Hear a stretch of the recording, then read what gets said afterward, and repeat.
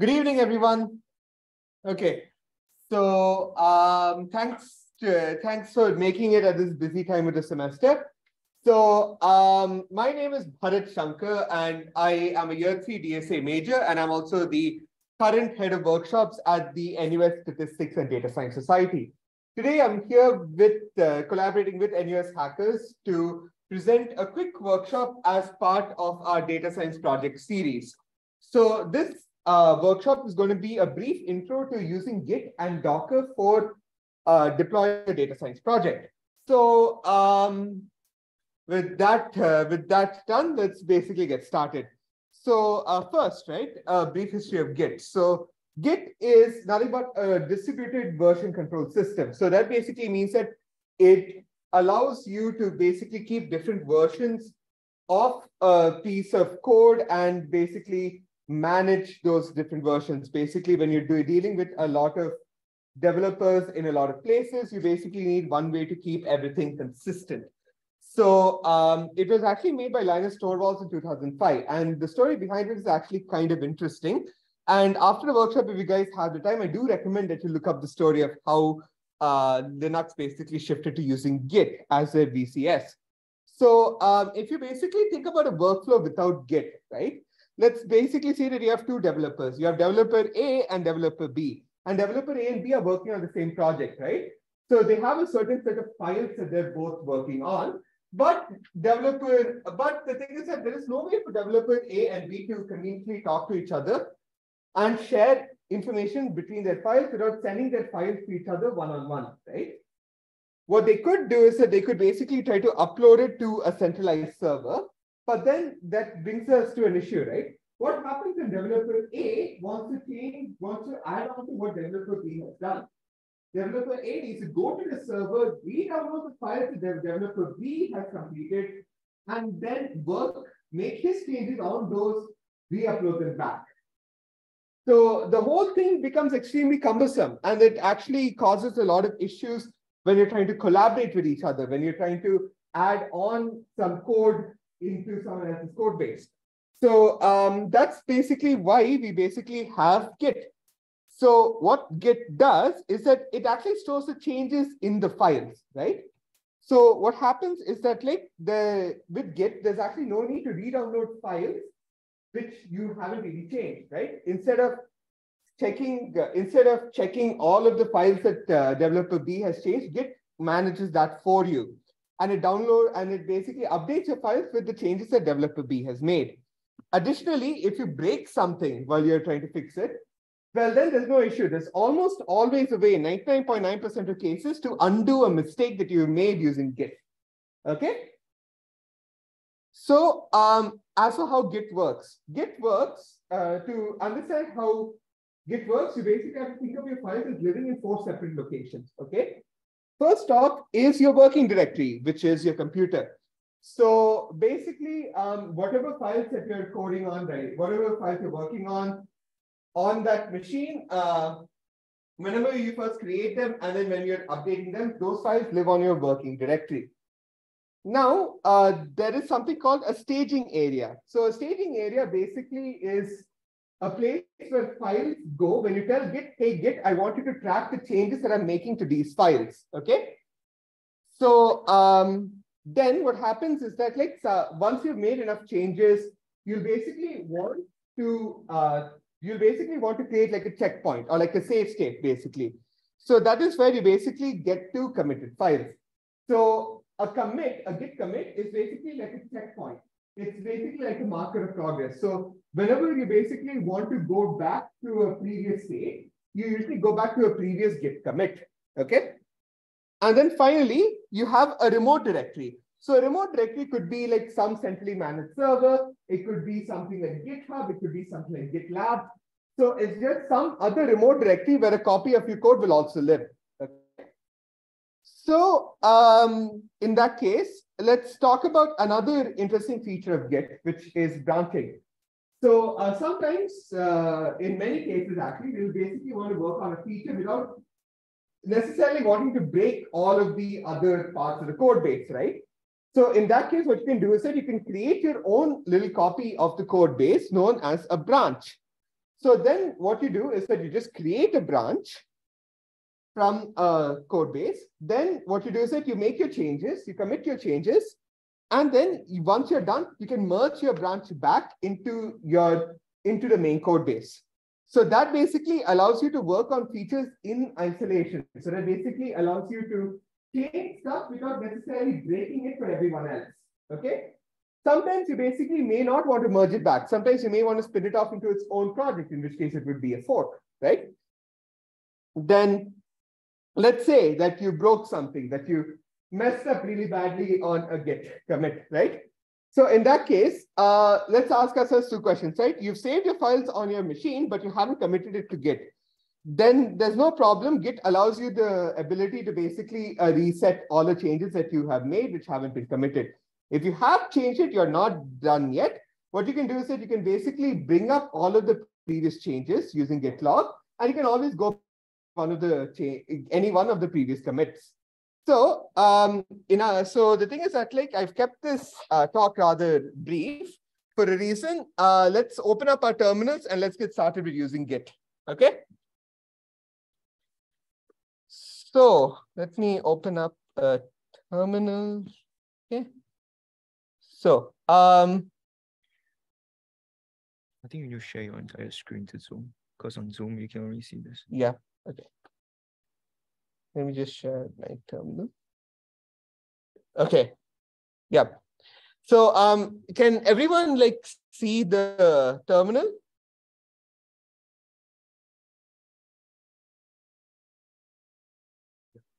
Yep. Okay.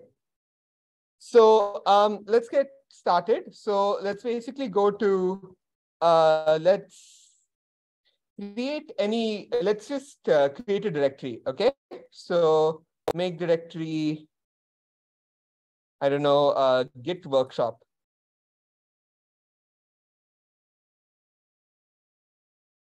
Okay. So now we can cd into Git workshop. Okay. So now once you're in your directory, try to type the command git space init.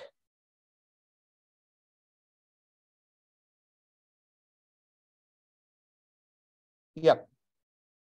So you can actually see that now we've actually created, so if you get this sort of response, you should be, that basically means that you now have a Git repository started up in that folder.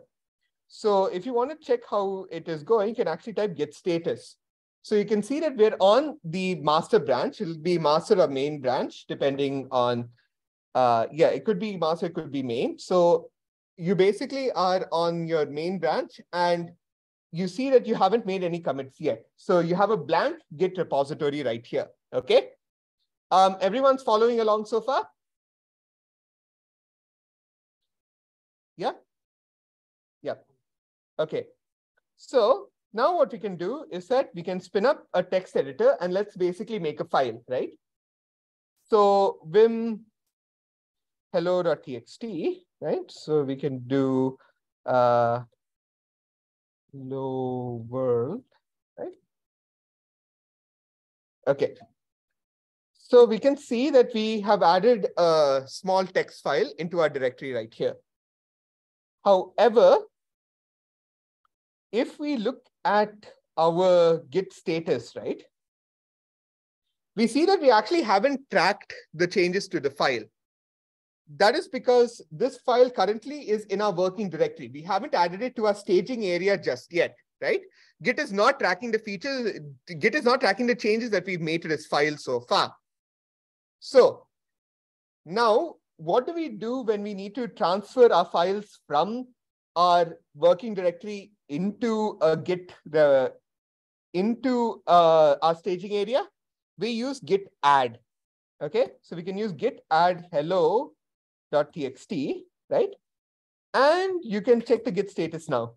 So we can see that we've actually moved our file from being untracked to now Git tracking its changes, right? We haven't committed our file yet. So this is also telling us what will be changed when we run git commit, okay? So we can run git commit, right? And then we can run it with the flag M. So what git commit m does is that it just basically lets you add a message. Otherwise, it'll just open up a text editor and it'll ask you to fill up a message over there. So each commit will usually have a message with it. And for this message, we basically it's advised that you make something that's kind of informative that lets you see what happened in that commit. So, right. So we can say added first file.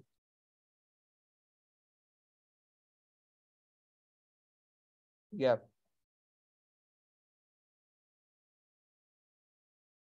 Okay. So we basically made our first commit, and you can actually see that we've actually made one file and we've added one insertion into that file, right?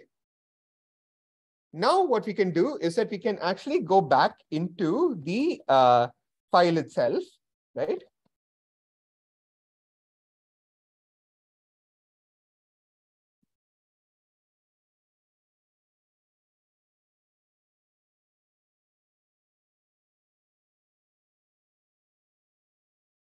And let's say that like I don't want to include hello world anymore, right? So now if I look at my Git status, we see that we've actually it's tracked the change that we've made to hello.txt. So we can always like say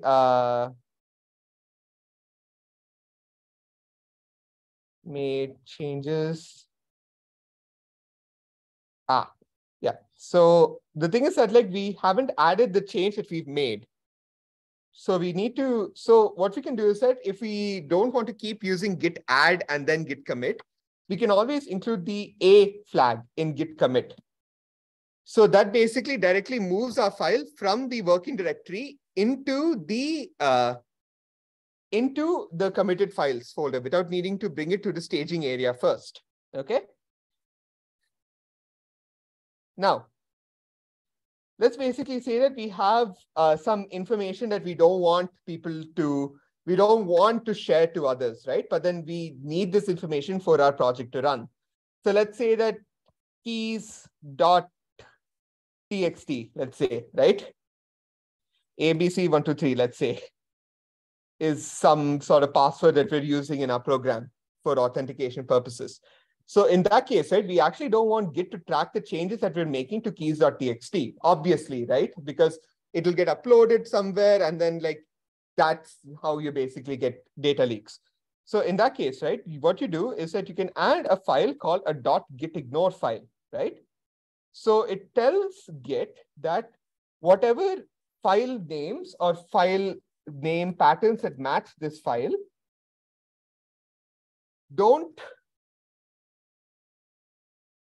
do not track the changes that you've made to this file, right?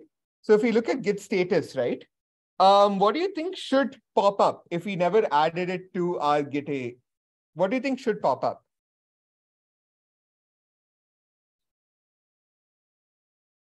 You see that .gitignore only pops up, right?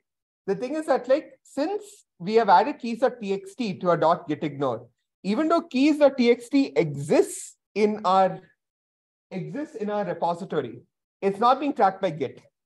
So usually you'll want to keep your authentication tokens and stuff like that in a separate file that is not being tracked by Git. And it's also useful for not putting stuff like PyCache files or IPYNB checkpoints or virtual environment files or even data files, because Git is not meant for storing data sets. So we basically, so now what we can do is that we can now add a commit, right? Added git ignore.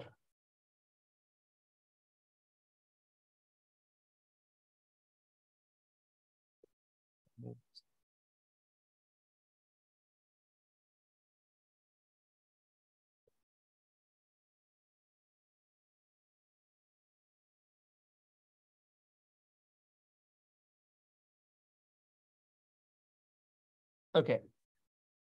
So now, let's say that we actually didn't like the change that we made. Let's say that we want to undo our git ignore file, okay?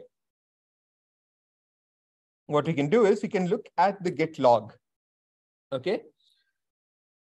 So what the git log does is that it actually lets you look at all of the commits that have been made so far. Okay. So you basically have a commit, and then you have this long string of characters right here. This is basically the SHA-256 hash of your commit. Okay. So usually you don't need to specify the whole thing. I think the first 7 or 8 characters should be more than enough to specify the hash, unless you literally have thousands upon thousands upon thousands of commits. So let's say that we actually want to get back to before we added a git ignore, right? So what we first do is that we can run a git reset, right? Hard to wipe all of our any changes that we've made since our last commit. Then what we can do is that we can do git revert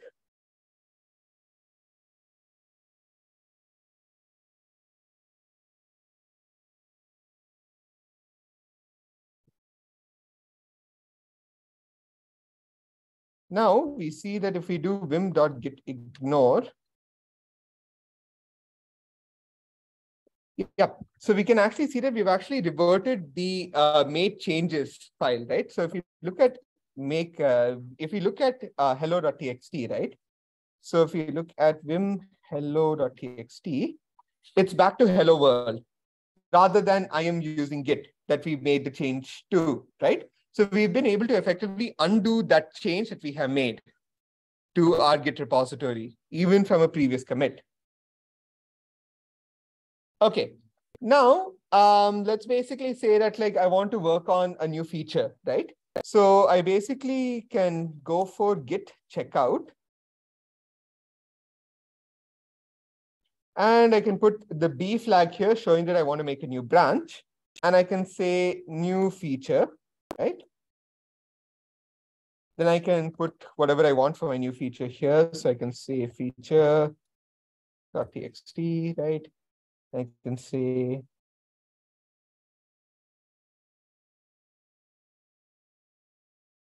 right. So now if you look at ls, right, we see that we've added a new feature over here. We've added that feature.txt here. We can now do a git we can now add it to git, right? And we can commit.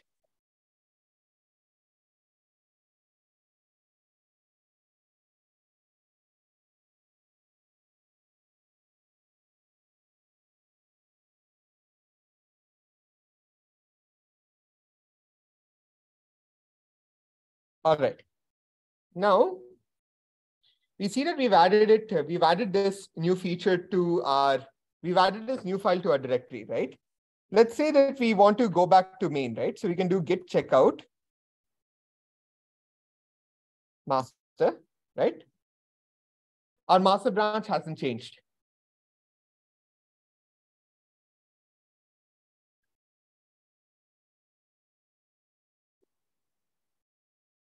Then what we can do is that we can do git merge.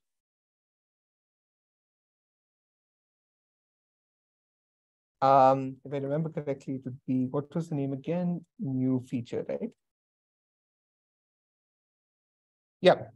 Okay. So now what we've done is that we can type, if we want to bring our new feature in, right? We can type git merge along with the name of the branch that we want to merge.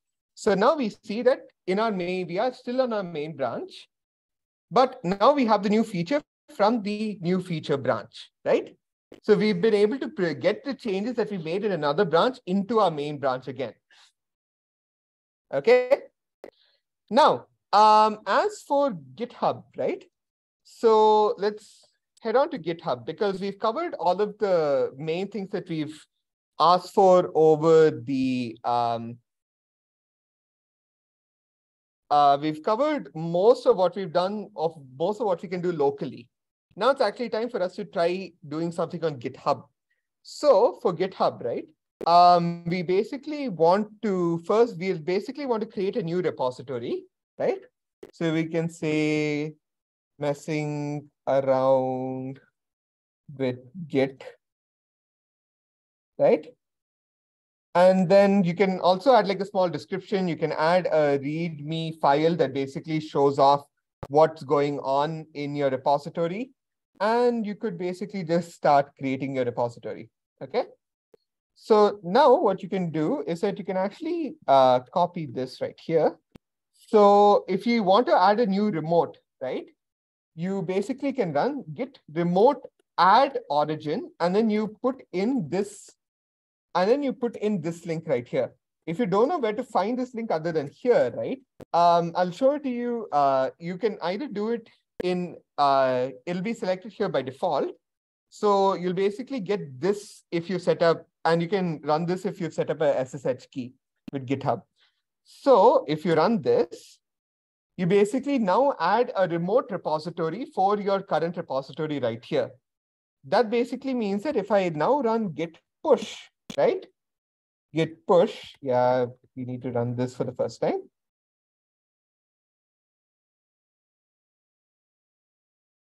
Okay. So now, if we run git push setup theme origin master, and then we run, and then we reload this, we actually see, hey, whatever we've done over there, whatever we've done in GitHub, whatever we've done locally is now visible on GitHub right here. Okay.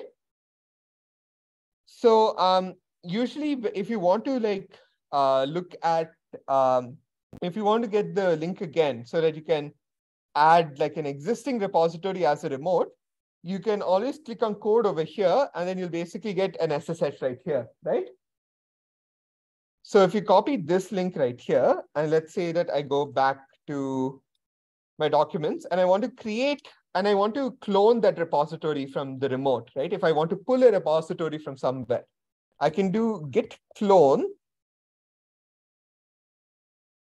and supply this link. So now it actually pulls in the entire repository.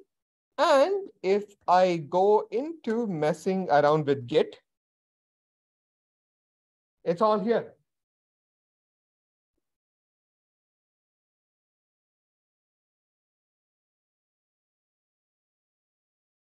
Okay. So now can I have someone's GitHub repository handle if anyone doesn't mind? May I have someone's Git repo? Yeah, sure. I want to add you on as a collaborator.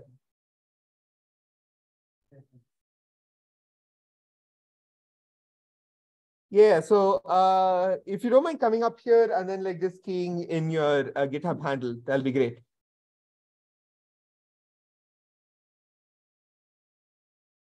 So you'll basically be asked to enter your password to confirm it. Okay, so you can just key in your GitHub handle.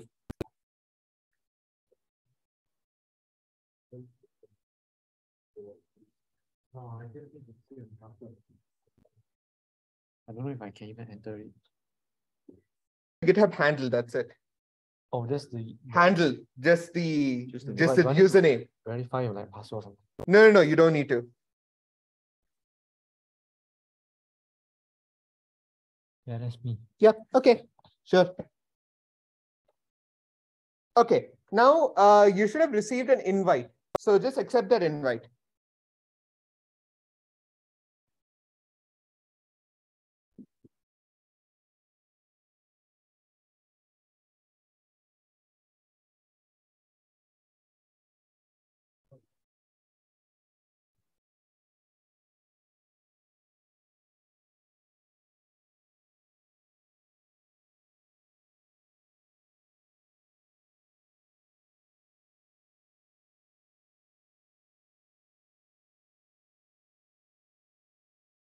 So anyway, right? Does anyone have any issues with what's been taught so far? Like everyone's been able to keep up more or less? This has just been like a brief overview of basics of Git. Now, normally, like you don't need to. I don't think most people. Git has a lot of commands, so you don't really need to memorize all of them. Like I think the ones that we've done here, plus a couple more, are basically all that you need for most cases. Yeah. I do have a couple of questions for. Yeah. So, what is usually more? That I mentioned Git reset. Yeah. I wonder, maybe did you reset any clean or when you just clean or go When you want to do what? and just take off because I have to state, for example, I state off, right? Yeah. Really, I just clean it off. Hmm. But if I state them already, then you will go reset. Yeah. I think I'll have to take documentation on that. Because there are very, very subtle differences between like the different functionalities. So really I'll do for. I mean, stage all about, and then clean them on. Right. I think Git reset hard basically brings you back to your previous commit, no matter what. I don't know what previous and Yeah, I think it just cleans everything off. Any changes you make to the previous commit. Like there are a lot of subtle differences. Like when you're using git pull versus git fetch, there's actually a difference between the two. Git pull changes files that that are already there, whereas git fetch just brings in new files. yeah, also I was swap. Yeah.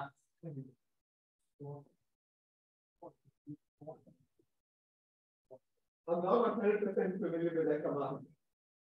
Yeah.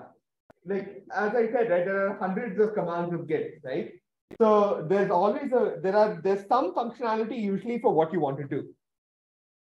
Yeah, but then like these few commands that we've covered so far are usually what you will need for most use cases. Right. Have you accepted the? Yeah. Okay. Okay. So just clone that Git repository.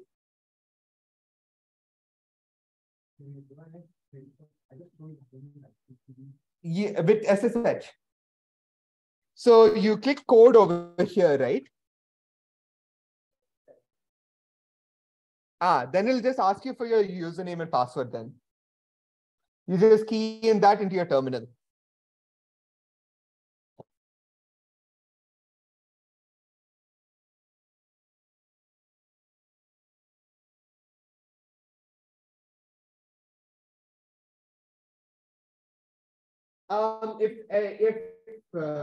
Actually, right, you can actually try this out with the person sitting next to you. You can basically like ask them for their Git handle. You can add them to a Git repository that you have. You can ask them to commit a file to it. So I encourage you to actually try this out.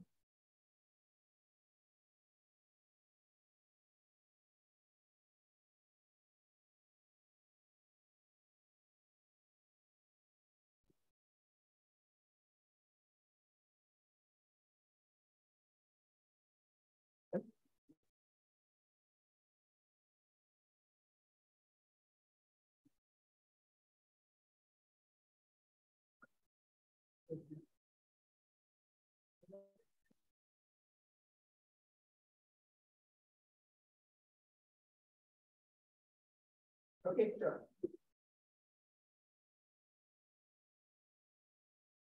Okay, yeah. So now you've gone into it, right? Can you do? Okay. Can you add a file? Can you commit the change?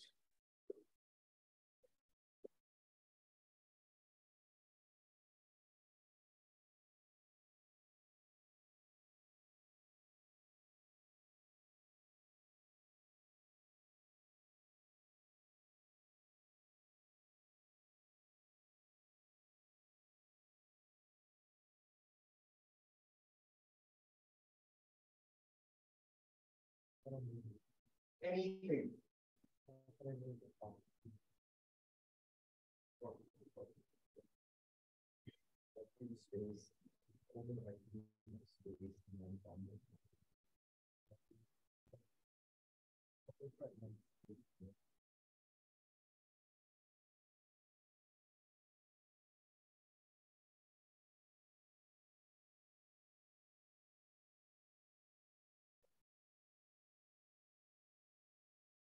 Yeah. So make a commit. So add it first. Git add.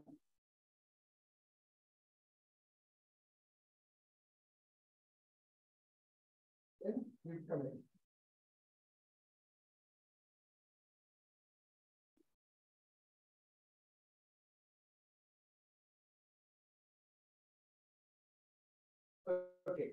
Now what you do is that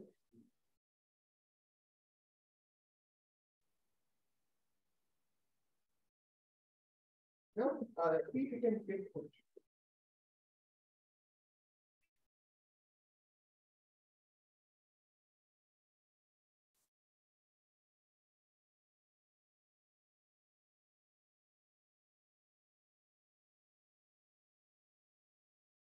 Yeah.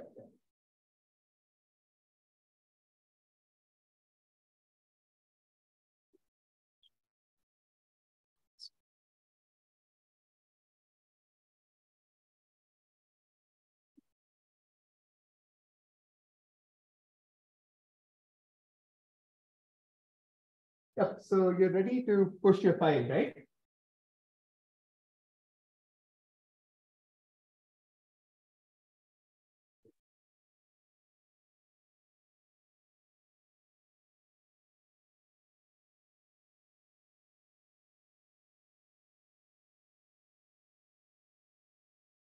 Do you have, wait, you entered your password, right?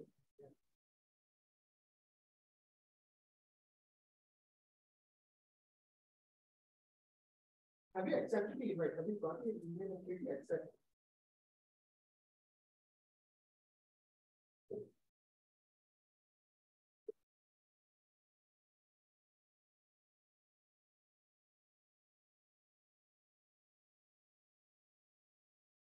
Have you accepted the invite?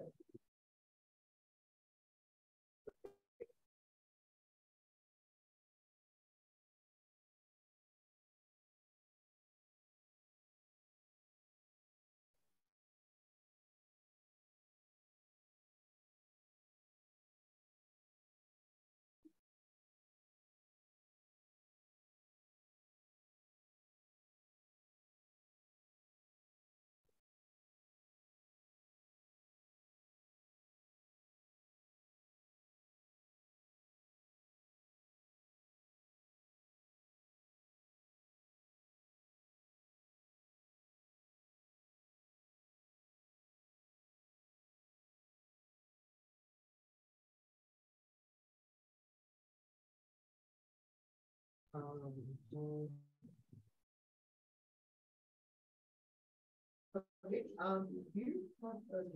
Do you have a Git repository?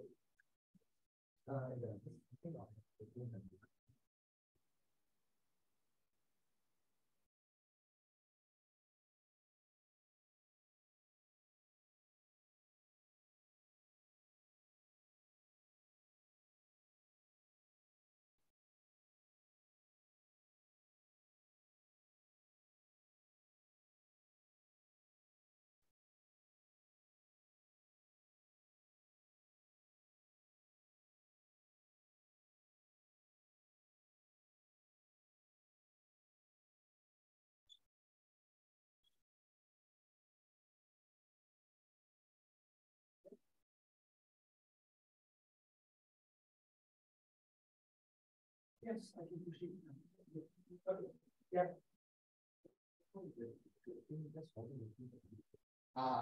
It's the okay. Here, right? For this, right, I have added you to the repository.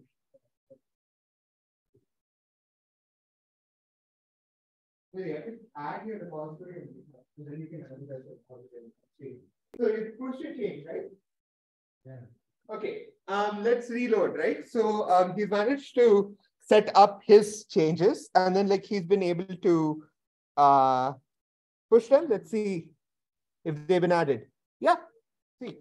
You can actually see that like on my GitHub, right? On GitHub, he's actually been able to add his change right here in this new file.txt, right? So in that case, we can always, then I can always go back, right? And then I can always type git pull.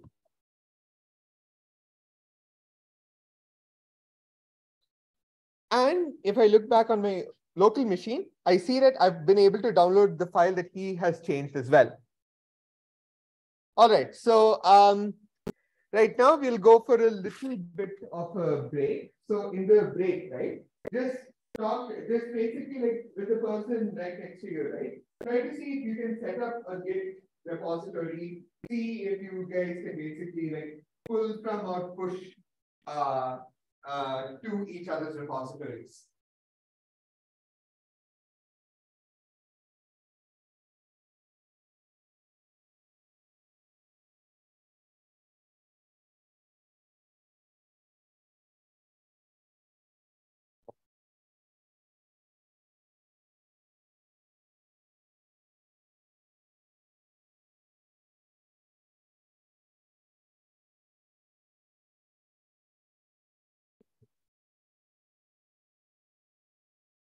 Yep.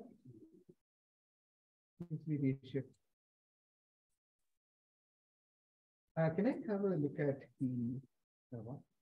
Can I have a look at the Git repository? Oh.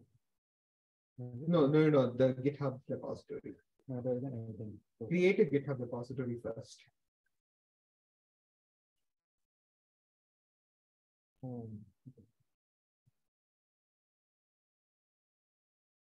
so must it be the same as that?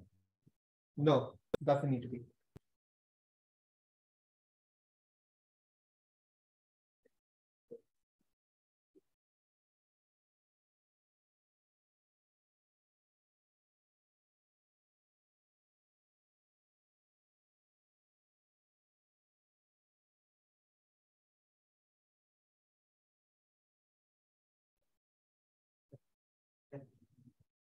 We're done.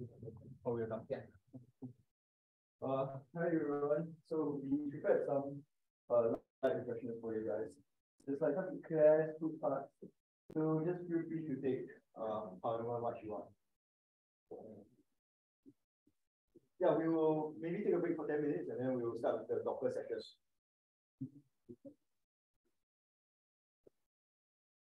Okay, cool. Is there any strategy on X1? And both of them are right? Yeah. Okay. Okay. 1 second. Have we set up an expert at least?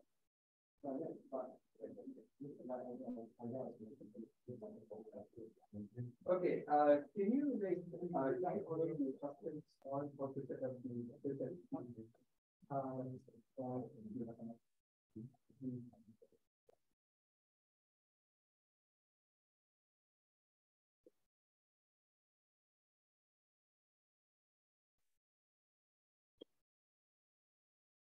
remote origin already exists, right?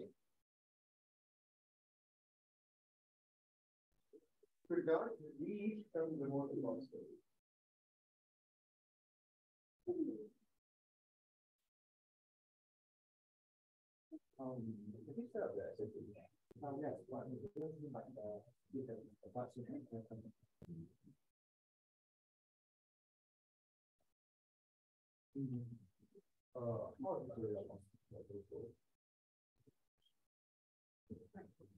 Yep.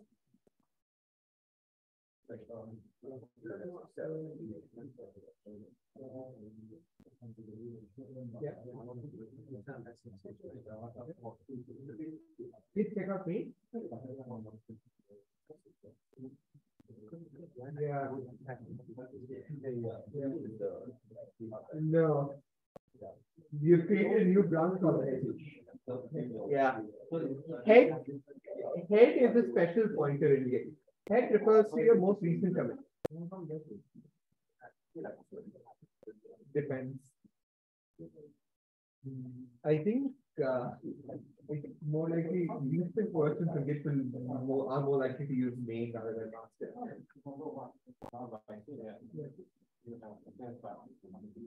And you free it. And then you copy and push on.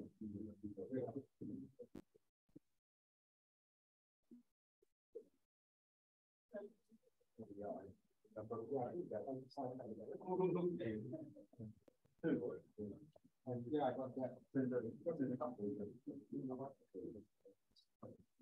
It's quite tedious. Yes,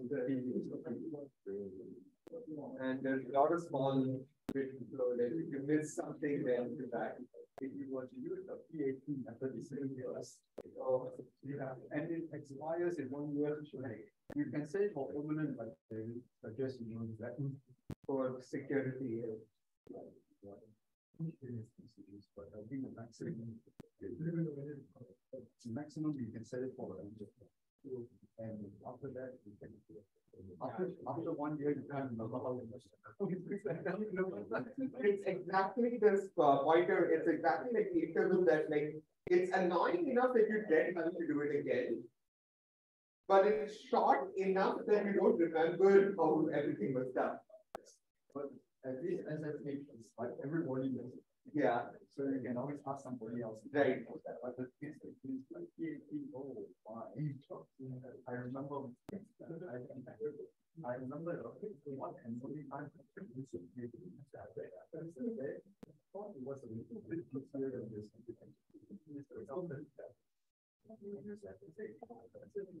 You think I can use that?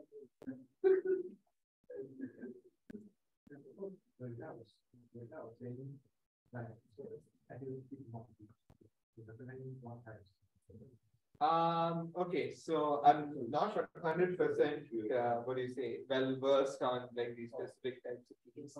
I think that like if I look at the types of keys, right, that were not to be used, right? If I could have a look at that, right? GitHub, SSH.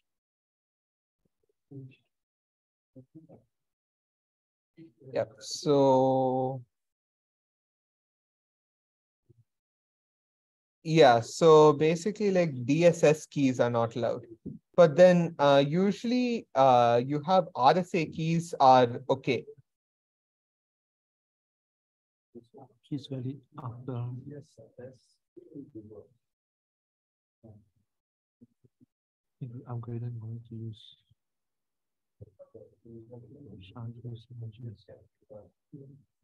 There are some limitations with that. That's why I recommend these kind of keys.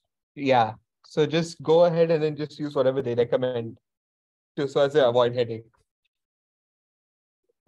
I remember seeing somewhere that you could use a GPG key. Although I've never used it before. I only use SSH and that PAT key. Yeah.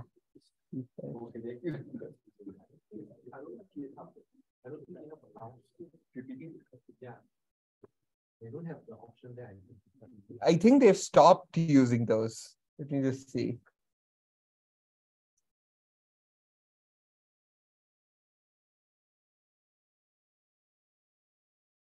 Oh, we can generate a new GPG key.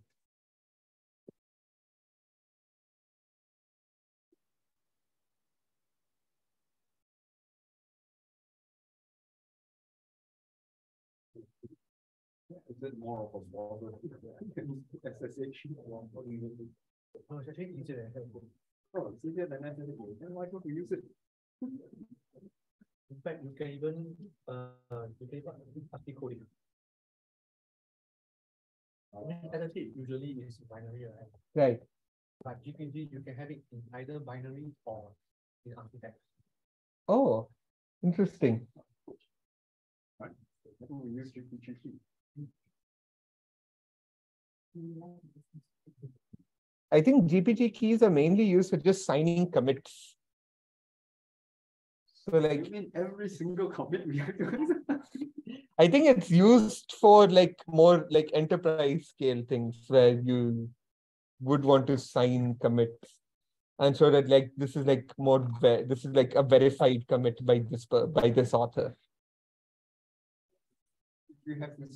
if you have to input a GPG key for every single commit, that's even worse than TBS.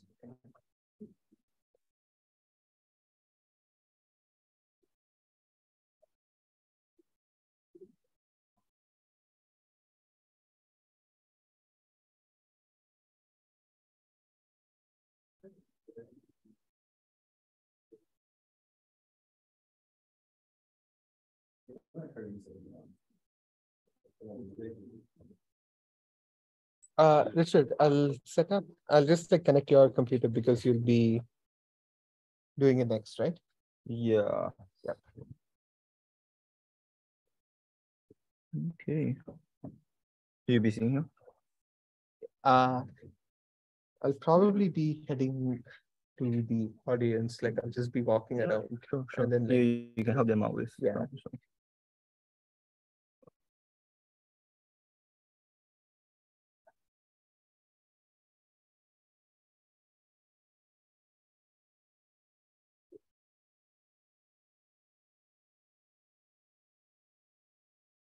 Maybe you can help him try to see what's wrong with this SSD.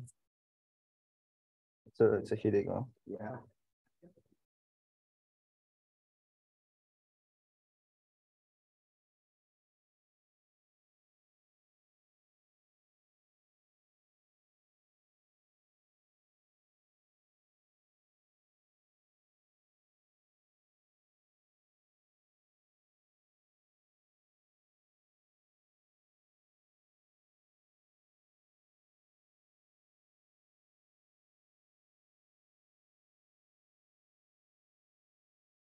I'll probably leave the Zoom meeting as well.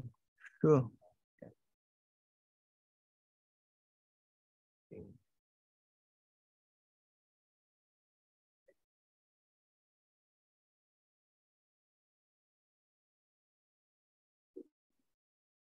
Okay, so if everyone ready, let's get started with the Docker component of this workshop. Okay, so this workshop is really about an introduction to Docker, right? But the reason you want to use Docker actually is to really improve your developer experience. And today we'll be going through a lot of basics of Docker and also delving slightly into what we think will help you the most in terms of when you're developing your own applications. Yeah, so okay, so why use Docker?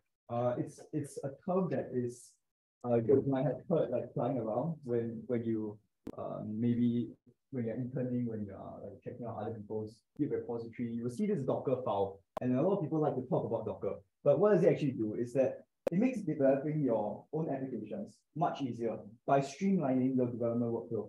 So there's three main reasons why you want to use Docker. The first is the ease of use. So once you set up Docker, and yes, there is a instant learning curve with Docker, but once you set it up, you can deploy that project initiated with Docker anywhere. So like the popular cloud platforms like AWS, GCP, they all support containerization like tools like Docker. So you can just upload it there and it will run without you needing to configure much.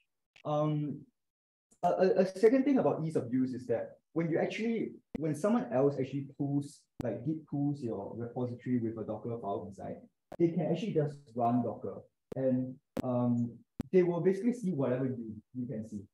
Because Docker is basically wrapping your application up in this like in a way that doesn't really interact with your host machine. So it doesn't matter if I develop my application on a MacBook and then you are pulling it from a Windows machine. And there will be some dependency problems probably, but Docker ensures that these dependency problems are mitigated. The second thing is speed, right? So like an alternative to Docker is actually something like spinning up your own virtual machine and then loading up your application in that. That is technically like you're isolating the application. But you can imagine Docker is much more specialized to actually run a single application. And so it's much faster. Now, illustrate that in a diagram after this. And the third is Docker Hub. So what Docker Hub is it's like GitHub, but for Docker images. So it's like an online repository where people store their Docker images that they've made. And there's a lot of official ones provided by Docker. So if you're worried that, okay, like if I don't do the configuration and deployment, I need to do it locally now, and that's a lot of hassle. Well, the third point basically says that you will find a lot of these pre-made or almost complete Docker images that you can just use for your projects. So this is a diagram to show basically point number 2, right? About if you want to use a virtual machine versus you want to use Docker for containerizing your applications. So if you use a VM, let's say we are on a server and the server has its own host OS, which is typically Linux. If you want to have a VM on top, you will need to basically spin up a virtual machine on top of the hypervisor. And then you load your applications and all the dependencies of all of it. So like this is the whole stack that you need to basically get up and running before your application will start working. But what Docker tries to do, as you can see, is it basically merges your guest OS and your hypervisor together. So it will sit on top of your host OS. You can run it on Mac OS, you can run it on Windows, you can run it on Linux. And Docker is a specialized solution that will help you manage like how to containerize each application that you have.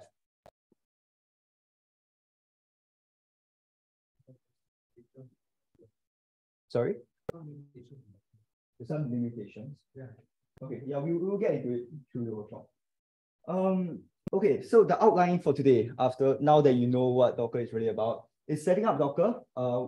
We sent you guys an email yesterday night, but we'll just spend 5 minutes helping those who hasn't set it up yet to set it up properly. Also, I'll go through basic terms and commands that you might use in Docker. And then you would be met with this thing called the Docker image. And we will go through with you how to actually make your own Docker image. So as I mentioned, there are configurations that are already made official by Docker, and those are official Docker images. And now we can also make our own custom Docker images. And then we'll proceed to multi-container environments. It's a big word, but it's really not that scary. It's a very natural extension to what we will learn when making Docker images. And then number 5 is basically saying, okay, so we have a multi-container environment. How do we manage this environment? And it's using this tool that is called Docker Compose. So you can actually access these slides using this link. Okay, so first of all, setting up. We sent you an email with all the guides, but has anyone not set it up yet or are having some issues with it? We can dedicate some time to this. All right.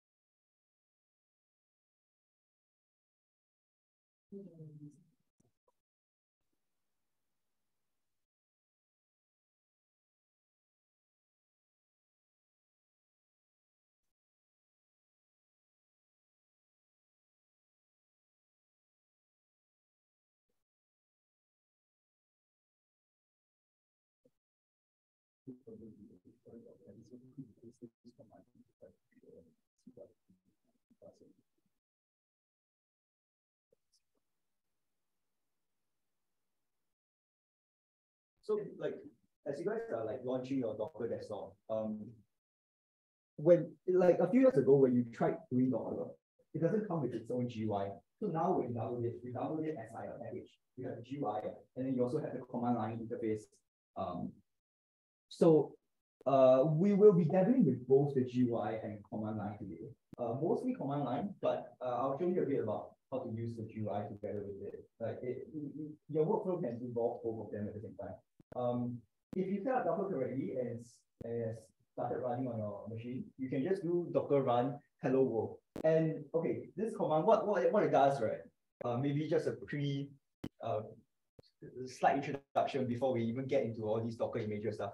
Hello world is an official Docker image that is supported by Docker themselves. And it's really just a way to test whether you're not working.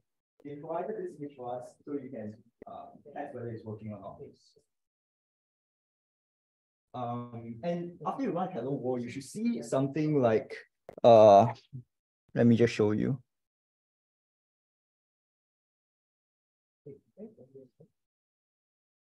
Okay. So Docker run hello world.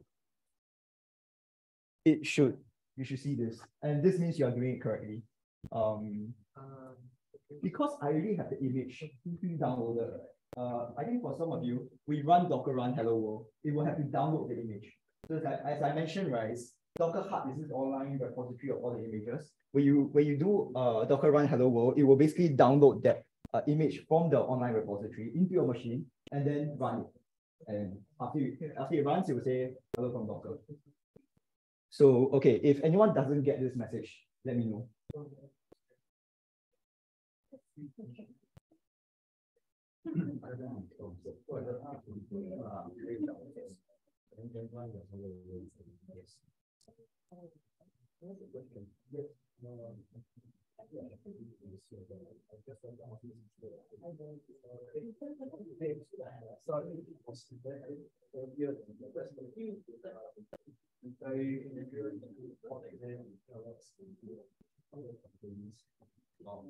I don't actually know about the rest of them.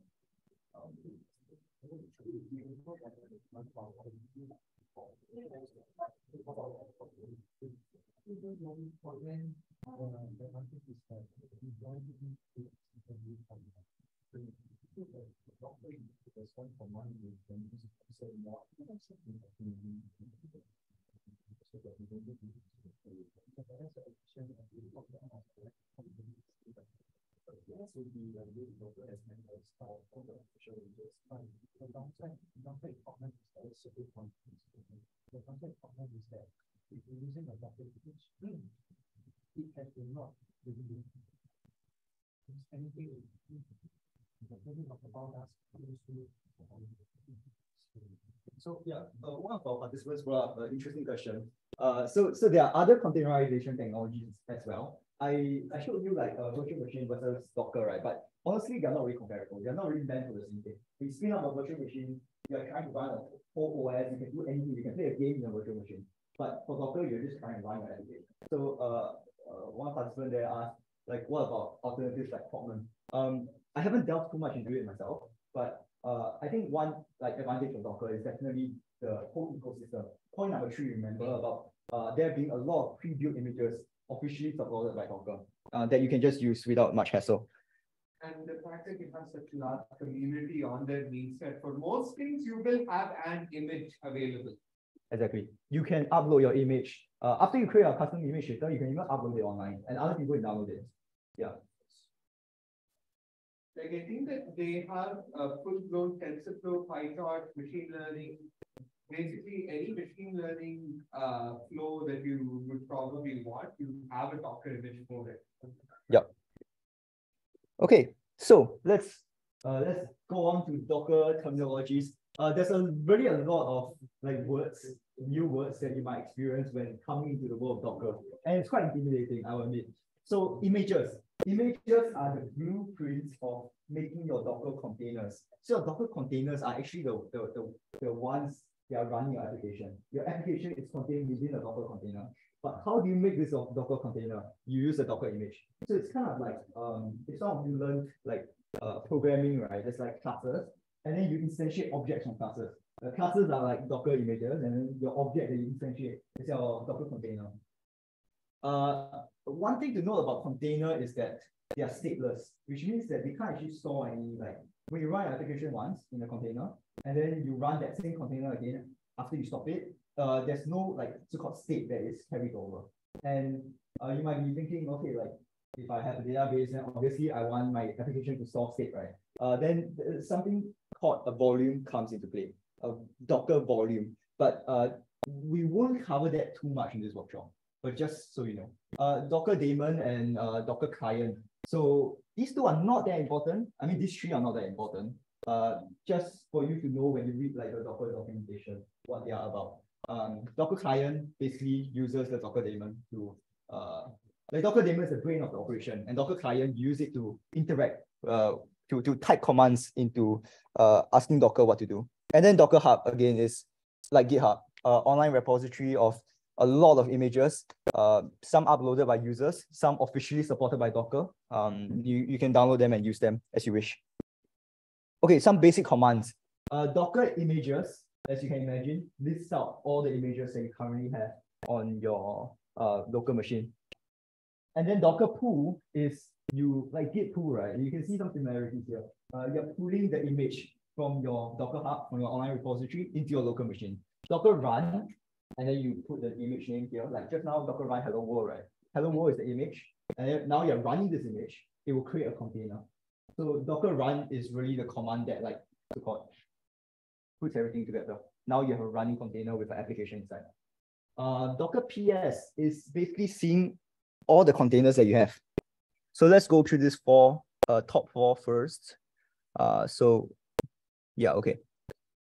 And you can run this anywhere in your directory. I'm just in a current like project directory, but you can really run this anywhere. So Docker images, you can see all the images I have. So like these are the ones I've pre-used or like downloaded beforehand. And then Docker PS is the containers I'm running. So as you can see, right, I'm actually like not running any container, and that's because I didn't Docker run anything. So if I Docker run like hello world, it will run and then it will immediately quit because like the it's not like a web application, right? It's just a like simple echo out something application. So if I Docker PS, it still won't show. But if I Docker PS -a, it will actually show that I ran this hello twice. And the -a basically means show all containers, even if they've exited. So that's why when I Docker PS, I don't see anything. When I Docker PS -a, I see these two that I just ran in front of you guys. Yeah, so a lot like Git, there's a lot of flags you can use, additional optional arguments you can pass in. Okay, just one thing to note, right? When you Docker run, and then you pass in an image name, when you pass in an image name that you don't already have on your local machine, Docker is smart enough to just pull it for you. So you can, I mean, like maybe in some cases, you would never have to use Docker pull. But Docker run, if you don't already have the image, it will pull it and then run it at the same time. Okay, the next few commands, Docker stop. So like, if your container is like a web application that runs on forever, then you need some way to tell it to stop, right? And the way to tell it to stop is Docker stop, and then you pass in the container name. How do you know what the container name is? Well, you can either specify yourself in the run command. You can actually do an additional argument like -name, and then you type out the name you want to put. Or you can literally Docker PS, and then you pass in a container ID. So these IDs uniquely identify the Docker container. Docker remove is to remove the container. So when you stop the container, it doesn't get automatically removed for various reasons.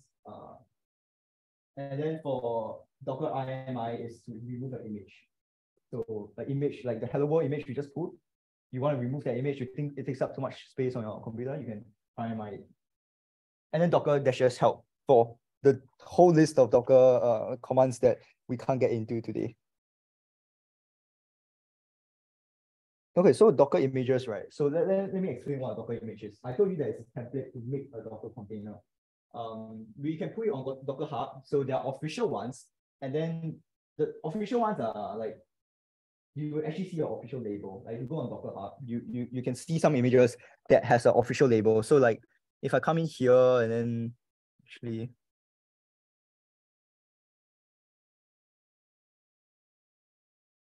you can browse all the images. Basically, okay, well, I'm not logged in, so I'm not going to log in now. You can browse the images and then you see your official label, and that's how you know that it's official, supported by Docker.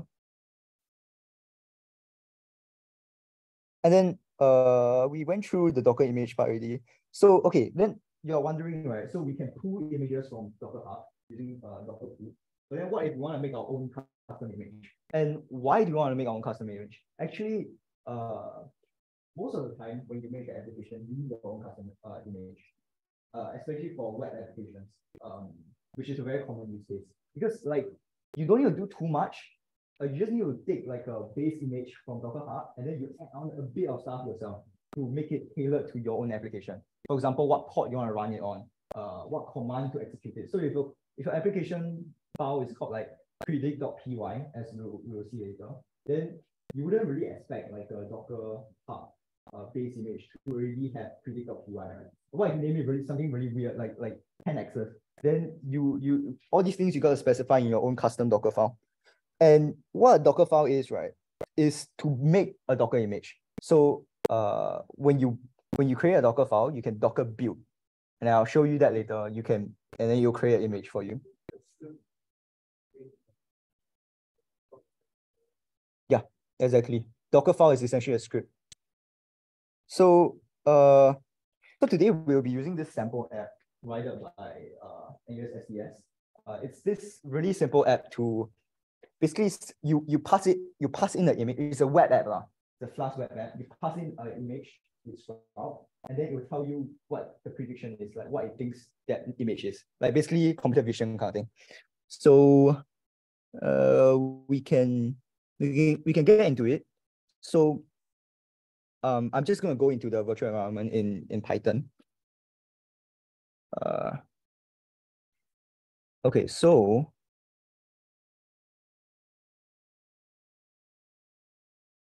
to show you what the app actually does, I've created this image. This image is called this thing. Oh wait.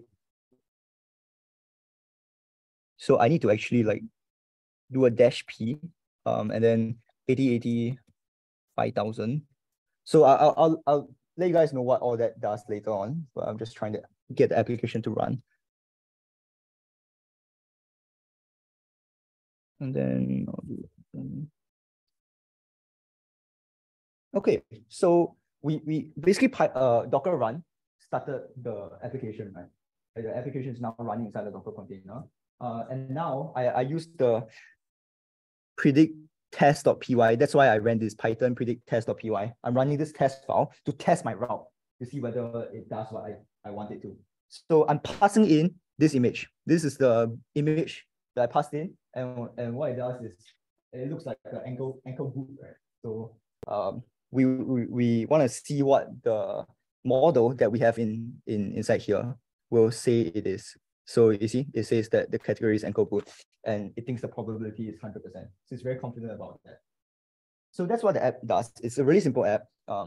Exposes a route, you put an image to the route, it throws back to you what it thinks it is. Okay, so I can just Control-C to quit. I could also do like Docker store, as I mentioned earlier, but Control-C works too. Okay, so that's the quick walkthrough. So to make that happen, to do the Docker run in the first place, I had to make a Docker file, and this is that Docker file. So let me walk you guys through this Docker file right now. Okay, so do you guys have the application installed, like the code base on your machines right now? Because you sent it out over email. So if you guys look at the code base, right, you guys will be missing Docker file, which is this thing. So personally, I already made a Docker file, and that's why my Docker run could work. So like this thing over here, Docker file. You guys should have everything else other than Docker file. So okay, so what does this Docker file do? You guys can create a file in the directory, root directory of your application, and then call it Docker file with a capital D, no need any extensions, and then you type all these lines in. So from the first line over there, the first directive is the base image to use. So this is the Flask application, which means we use Python 1. It's built using on the Python language, right? So you do from Python 3.8, and this Python 3.8 is this 3.8 is the version number, is the tag number, and then Python is the official image that is supported by Docker that you're pulling from Docker Hub. So that's the base image, and then you're setting your working directory for the app. So like remember the diagram we saw earlier, which is Docker is sitting on top of the host OS. So you can imagine that Docker is actually like every container in Docker actually has its own file system. So it's not like you run Docker and then you can go into your Finder on your Mac and just like easily see whatever files are there. So the file system is actually separate, intentionally separate from your host OS. And that's why you need to set a working directory for your Docker container. Basically, in the container file system, separate from the host file system, where to put this code, like where to put all this, where to put the code that you want to run. So your code is currently on the host file system, right?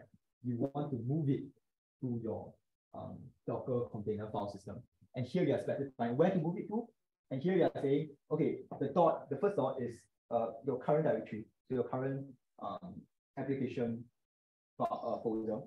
And then the second dot is basically that working directory. So the two dots are different. You're copying from your host file system to your Docker container file system that you specified there.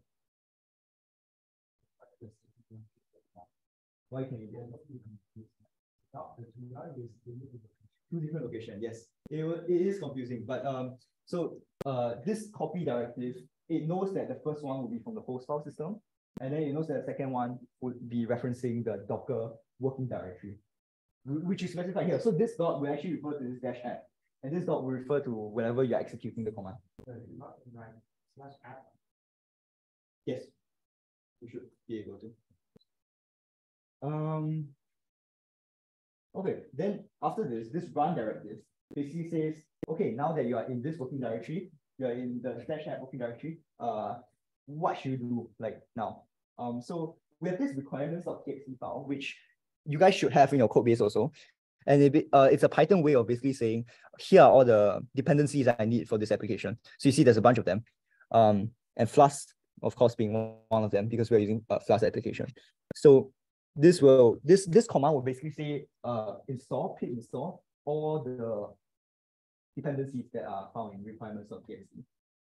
And so this will not install on your host machine. This will install on the working directory, the Docker container file system. So to think about it very simply, right? You set a working directory here, and all these commands will basically start executing on that Docker file system from now on. It will not affect your host machine at all. If you Docker install, if you pip install here, you're not installing on your host machine. Not your host machine file system. You're installing in the Docker container itself. Okay, this expose, right, is actually supposed to be 5,000. Because why 5,000? We are exposing the container, the Docker container should expose. So I keep mentioning this is the container, this is the Docker container, and this is the host file system. So it's sitting on top of the host file system. And when you say expose 5,000, right, you're saying that this container should expose 5,000. Your host system will have a different set of ports.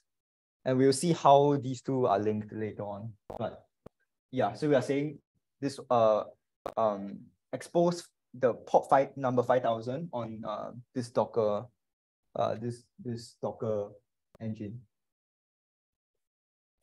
Okay, and then the last thing is to run the command.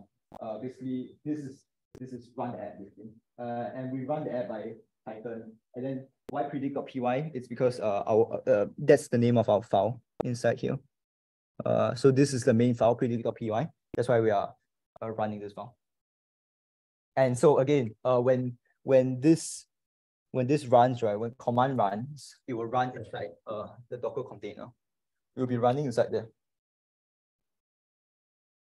Okay, any questions about this Docker file? You guys can try to type this in. It's quite a lot to take in, but this is a very simple, like almost like the bare minimum of a custom Docker image. Like you can't be much more simple than this. This is literally doing one thing per line, right? Like you definitely need to expose the port number. You definitely need to run the application. You definitely need to install the dependencies. So that's like the most simple you can get. Yeah, like what number does it mean? Can you give number? Yeah, you can. So yeah, the good question. So 5,000 is actually the so-called the common port number for Flask applications. So like if you run a Node.js application, it will be a different port number that is for. Like it's just arbitrary. I guess you can read out about why you choose 5,000. But for Flask applications, usually they run on 5,000. That's why we stick to 5,000. You can run it on other ports, but I think like port like 88 is just like the HTTP server on your computer. So if you run it on some weird ports like that, it will say, oh, this port is using use. You cannot use that port. Okay, but you realize that we are exposing port 5,000 here. But then when we actually, let's say we go to our browser and then we want to access this application, you would think that, okay, maybe intuition tells you, okay, I should just do localhost /5000. That should bring me to where this application is running. But it won't, because it's the 5,000 is on the Docker. Your browser is sitting in the host in the host part. So how do you make the host go, I guess, go to port 5000? So here's what I'll go through with you next.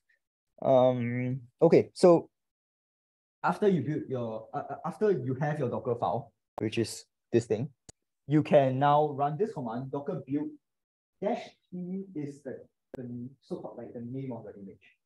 So the common way to name it is your username, your Docker hub username, or actually whatever username you want, and also your project name.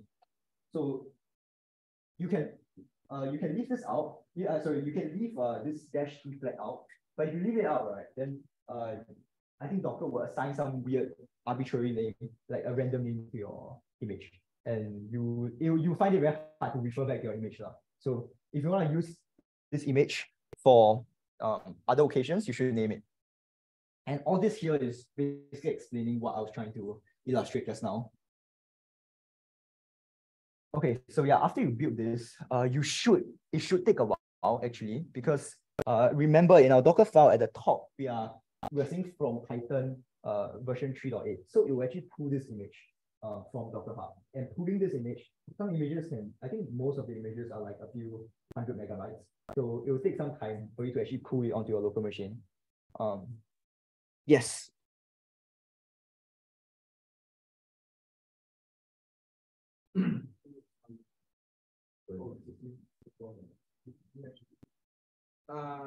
Yeah, you need to update. Yeah, sure. Update window. Yeah. Not as. Wait, have you tried opening up WSL? Open up PowerShell first. Then go to search. Type PowerShell. Yeah. So if you type wait, you need to run as administrator. Yeah. Okay, WSL. //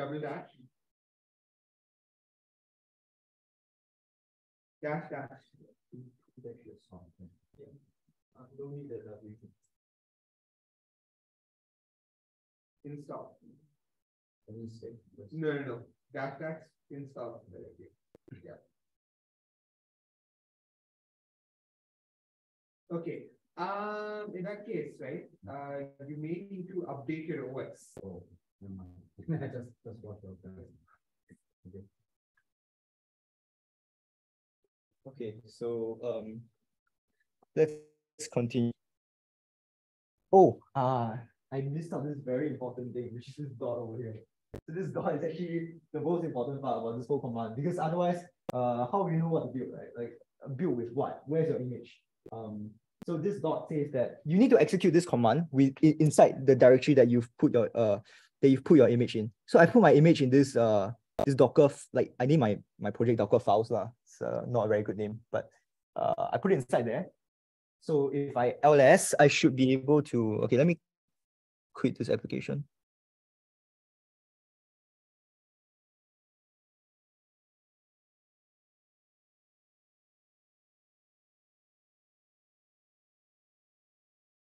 Okay, something is going on. Okay, so this Dockerfiles directory, if I ls, then you can see that my Dockerfile is here. And this is the directory I should be running the Docker build in. I mean, that is if you want to use the dot. If you don't want to use the dot, you can technically trace to where your Docker file is. Yeah. So has everyone got it working? You should be downloading a bunch of stuff. It should be running and running, trying to create your image. So after you've built, right, now your image has been made. You have your own custom image now. So that's pretty cool. My image is called, okay, let me just show you all the images I have again. My image is this one over here. So this is the one that I made for using this Flask app, which is why just now I ran Docker ran this. So you can see you should be able to see your image now after you run Docker images. And then after you build your image, now you can finally run it. So when you run an image, remember, it creates a container, a Docker container. And that's why this command is basically what I did just now. except you will see a few new flags here. This is the name flag I was talking about. So if you run your image, you want your container to have a name, right? I mean, otherwise it will just throw you a random name. But if you want a name, then you dash name, you call it whatever you want to call it. So in this case, I just called it Flask app. Very generic name. Okay, so what does this -p do? I was mentioning how you would access port 5000, right? So this is how you access it, basically. When you run the image, you do a -p, and then after that, you put in this format, the port you want to expose on your host forward to the port that is being exposed on your Docker container, which is why 5000 follows 8080. So 5000 is over here. We are basically telling Docker you run this application and you expose 5000, but you forward all calls to 8080 to 5000. And this is something that they call port forwarding. So this part is pretty important because otherwise you will not be able to access your application that is running. But you'll be running on 5000, you'll be running on 5000 on your Docker part, but not your host part. And then at the end, you can just Docker stop the name of your app, the name of your container, and you'll stop it. Okay, so one thing to note is that Docker file, the Docker file that you just made, this thing over here, this file, right, it's actually only, sorry, it's a bit small.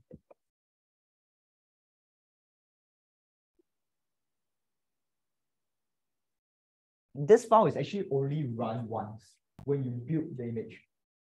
So when you do Docker build, and then you give your image a name, it will run through this file, but that's the only time you'll do it. If you do Docker run, which is to create a container from that image, it will just use whatever is downloaded in this. So you can kind of see a problem, right? Because let's say if I change my predict.py, I add a new route to, so it's a Flask app, so I add a new route, let's say this, let's just call it hi, and then define hi, whatever it does, right? Like return. If you do this route and you Command S, you save it, your running Docker container, even if you stop it and run it again, it won't actually know about the change. Because if you think about it, the only time that we are moving this code into the Docker, moving this code from the host part into the Docker part is in the Docker file. So this part, copy. So only at this step are we copying the code into our Docker, into the Docker portion. And so if you Docker run the same image, it will use the file that you copied, like when you first built the image. You guys following? So if I run, like if after I added this route and I run the same Docker image again without rebuilding it, it will actually not have this route because it doesn't know that I added this.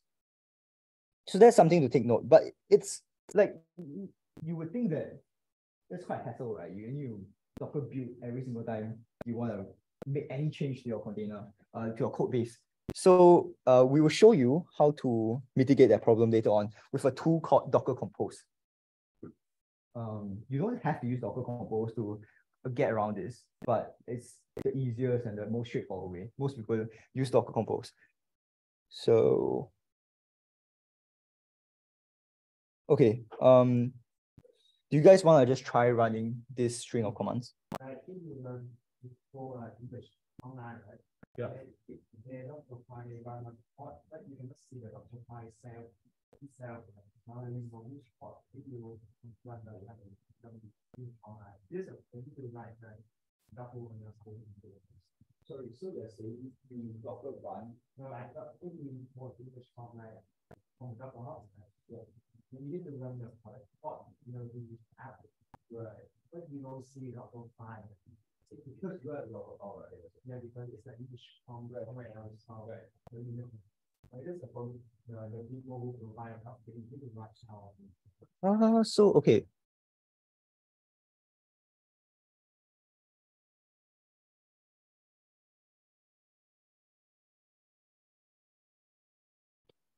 So later on, we will be going through this application to show you a multi-container app.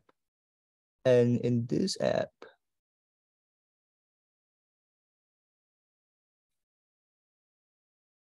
it actually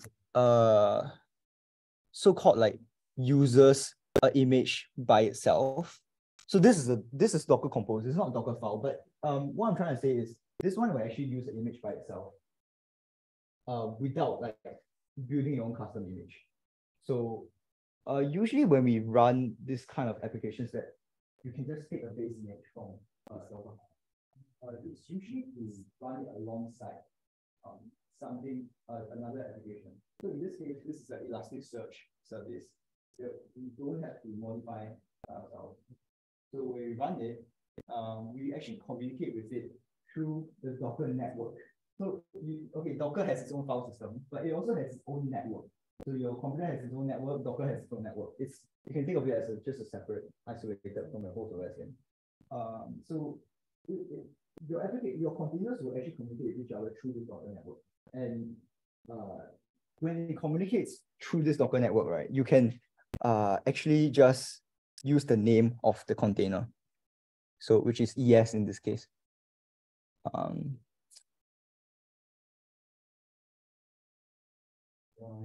So okay, I don't think it's I think I'm doing not a so good job at this because I need to show you like what this does. So maybe you reserve the question first. What I'm saying is usually when you need to expose your own ports, then you would do a Docker file that exposes the correct port. But if you just use an image without creating your own custom Docker file, you usually refer to it by name in another application, in another container.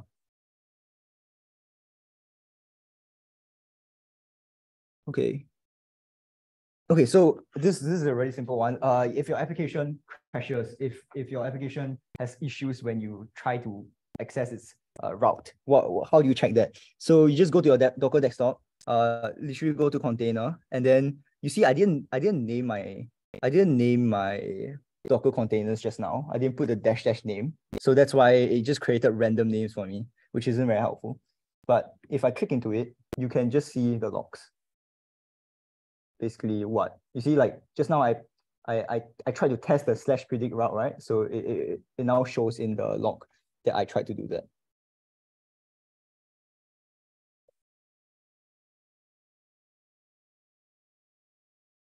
The CLI version is Docker logs and then your container name.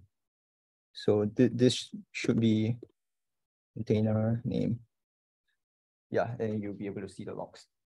Another useful thing, I guess, is to just now when I did Docker run, I did this, right? You can do a -d. And what -d does is actually a very useful command. It's a very useful flag, which is to say run this in detach mode, which means detach it from the terminal.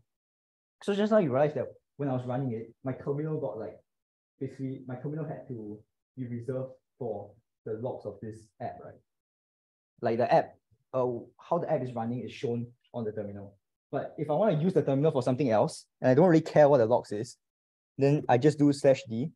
And then you see, it will just run it, and then it will return me my terminal. I can start typing new stuff again. But it's running in the background. So that's what detach mode does. If you go to your Docker GUI over here, go to container, you'll see that it actually is still running in the background. It's green color over here. So you can just you can stop it in the CLI or you can just stop it here. Okay, any questions?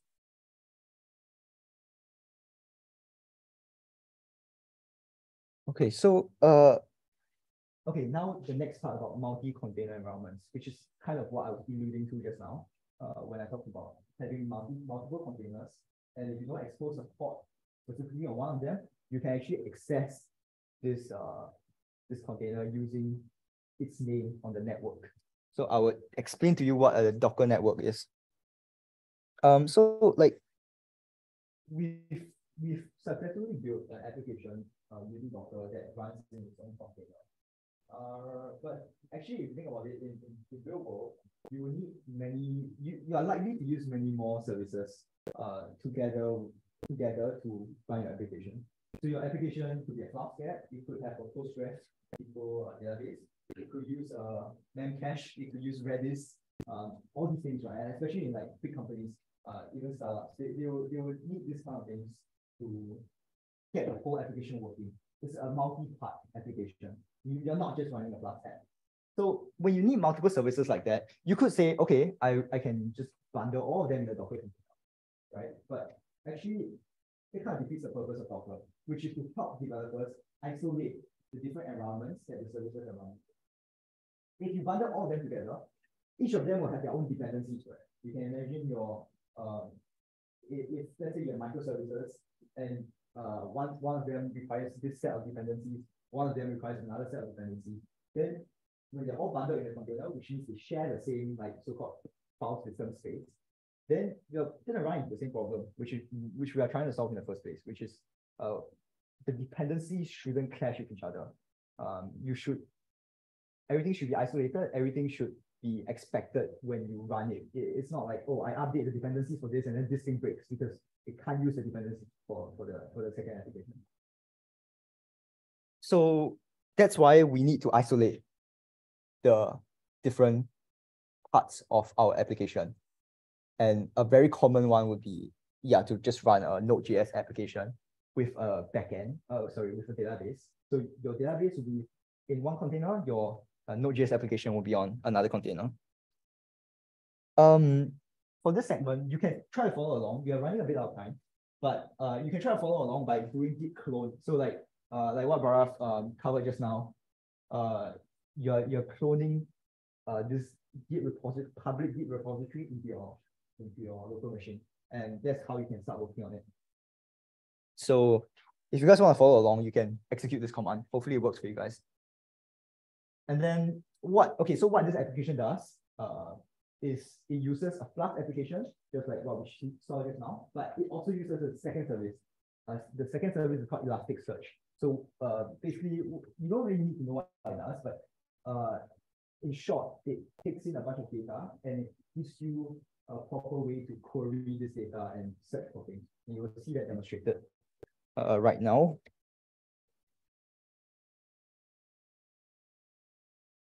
Yeah, so again, this is your database, this is your Node.js, this is your Flask, this is your Elasticsearch, like basically separate containers. You want to package them differently. And the way to do this is through, you could say that I have two containers I want to spin up. Why not I just create a Docker file for each of them, and then Docker run the first one, Docker run the second one. It technically works, but one thing about when I mentioned earlier about Docker network is that these two applications need to actually communicate with each other. And if they are isolated in boxes, how are they going to know each other's existence? They only know each other's existence if they are shared in the same box, right? So we want them to be different boxes, but still get communicate with each other. That's why we need Docker network. Okay, so just to show you what that Docker network is, so when you first install Docker,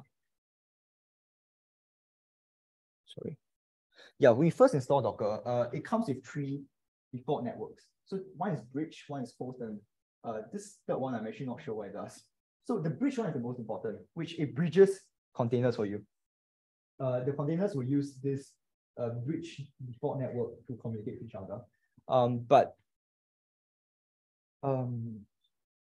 if you want multiple applications to communicate with each other while still being isolated from the rest, you kind of need its own bridge network.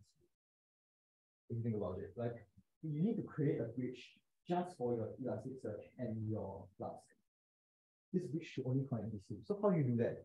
You could Docker network, you could use Docker network, this command, to create your own network and then try to link up the applications.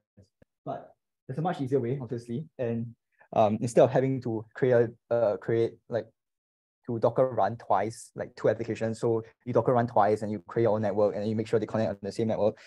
Docker Compose basically does all that for you. So it's a tool that's separate from the core Docker engine. So when you do Docker run something, you're using the Docker engine that is bundled in. Docker Compose is a tool that is built on top of this Docker engine. So and it's useful because it helps you manage multi-container application, Docker applications. You can also use it for single container applications. Like just now I mentioned about how when you update the code, it doesn't update the image until you rebuild it, right? So Docker Compose can actually be used for a single container application to allow for this pod reloading. When you save, it will just work. You don't have to rebuild anything. You don't have to Docker run again. It's quite necessary if you want to use Docker consistently.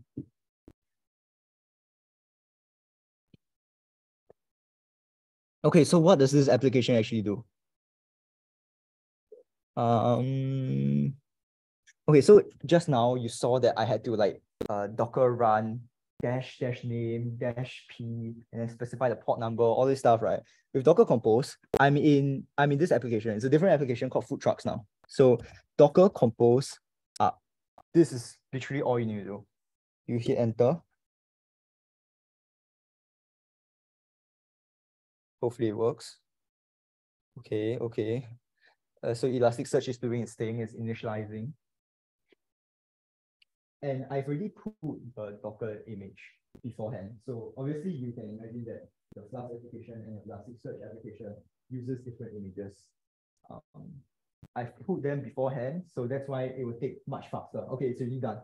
It will take much faster than if you run it yourself. If you run Docker Compose up right now yourself, fresh, I think it will take you like 3 minutes at least to download all the things and then start running it. But once you download it once, it will stay forever on your local machine. So you have to download it again. And I've exposed it on port 8080. So again, the same thing. The Docker container exposes port 5000, and I'm port forwarding from 8080 to 5000. So that's why I can just do localhost. See over here, localhost 8080, and then it will show me this application. So this application is pretty simple. It shows you a map of San Francisco, and it shows you all the food places that you might want to eat at. So if you want like salad, it will show you all these dining locations, and it actually highlights it on the map, which is pretty cool.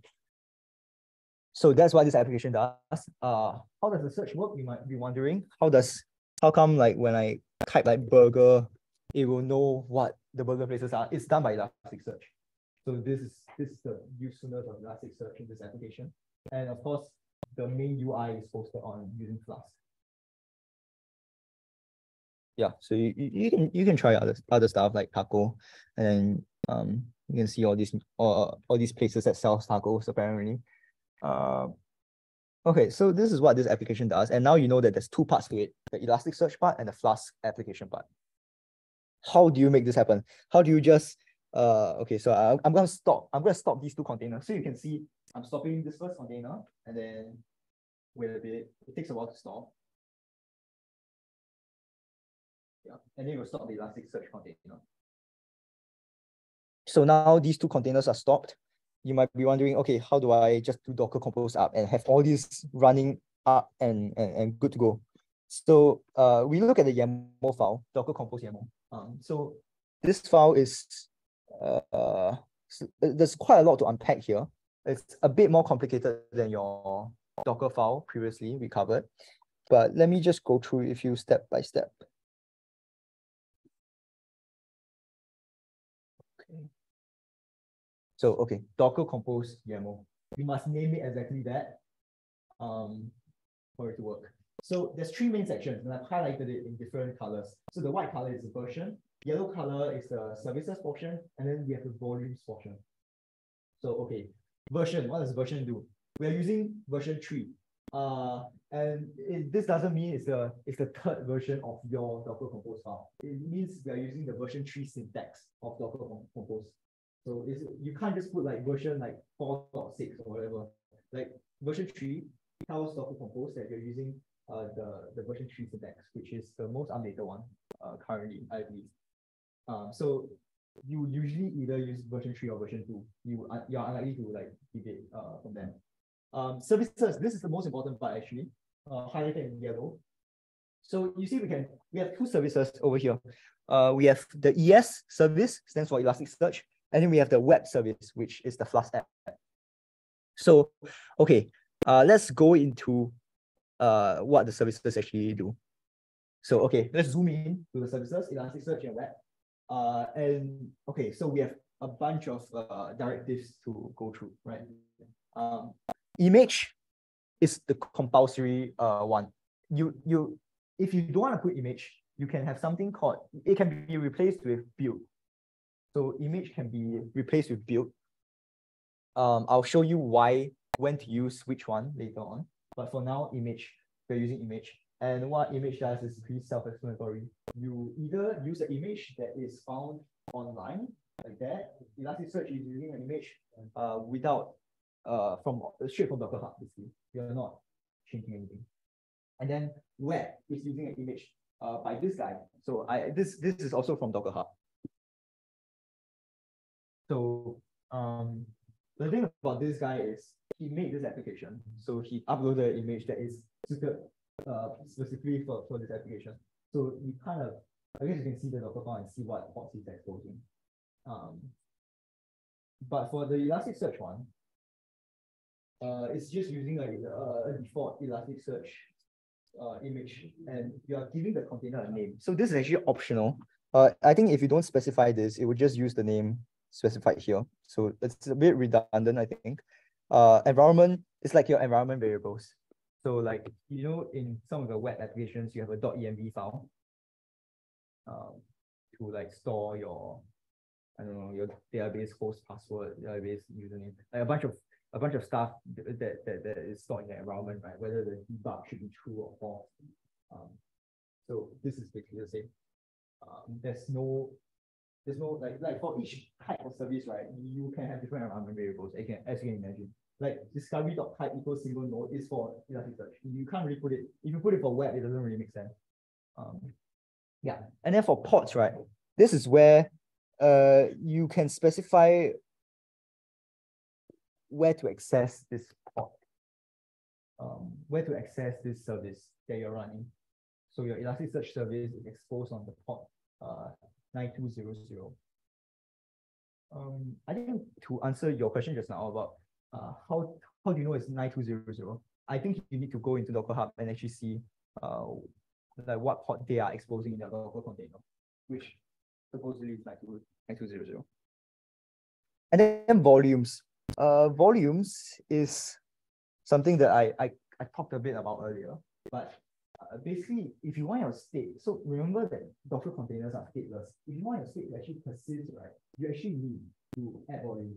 So volumes, when you stop your application, when you stop your container, if the volume will still contain the data that you had before. So, I mean, think about a database. When you run an application, you add some entries into your database. You stop your container, you run your container again, your entry should be there because you're using volumes. And this ES data one, right, is actually defined.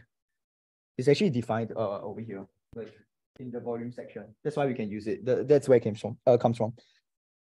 And this Elasticsearch / data thing, I think is just where Elasticsearch normally stores its data.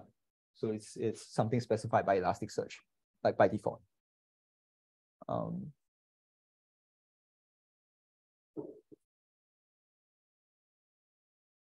Okay, so the web portion, you have the command. This command, it can remind you a bit of the CMD directive in Dockerfile, right? Like if you guys remember in Dockerfile, we have this command, CMD. It's basically the same thing actually, but if you type out the command directive here, it will actually override whatever you have in your Dockerfile. So if it's the same thing, then you can just use the same thing. But if it's not, then it's good to specify the command there. And for clarity also, for someone to just see your Docker Compose and know what's going on. The ports, again, where this port will port to this port.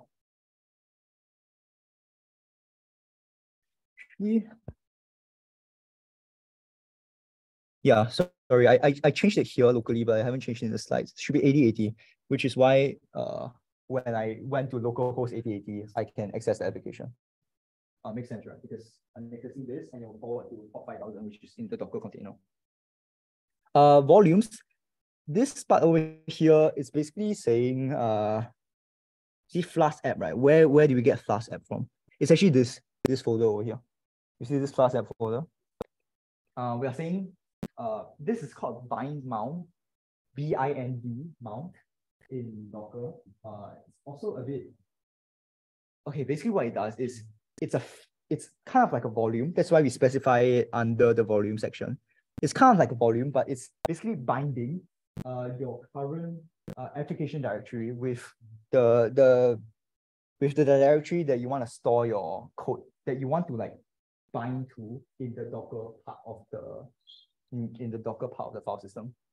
So basically establishing a link between your code base over here and your code base over here. Like this is the bind mount.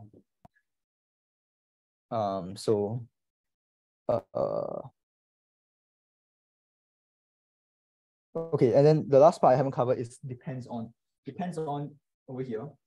Tells Docker Compose, when you Docker Compose up, what you should do, which service you should start first. Like, because some services depend on others, right? So like in your code base, in the code base for food trucks, we can actually see that. We can actually see here that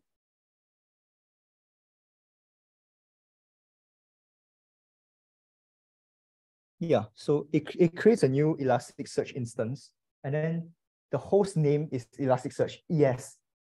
So the Flask application actually needs to refer to ES in order to work. So that's why we say it depends on the ES service. So we want to start the ES service first before we start this Flask application service. That's what depends on is for.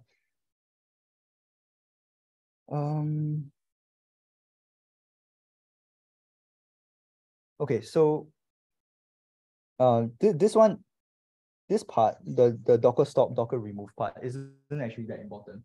It's just trying to say that if you have containers already running on the ports, like let's say port 5000, as we did earlier, then you should stop it before you can Docker compose up. If you Docker compose up containers that are using the same port as 5000, then it will actually throw an error and say your port is already being used. So if you get your port is already being used, yeah, just check whether your current applications has been stopped or not. So Docker Compose up basically is one of the most important commands in Docker Compose. You guys might see variations of Docker Compose, like Docker dash compose, and you probably will see that quite a lot on the internet. But actually, they are the same thing because that is an old version of the CLI, and Docker Compose is a new version. But it actually, I think that's the same thing, like most of the time.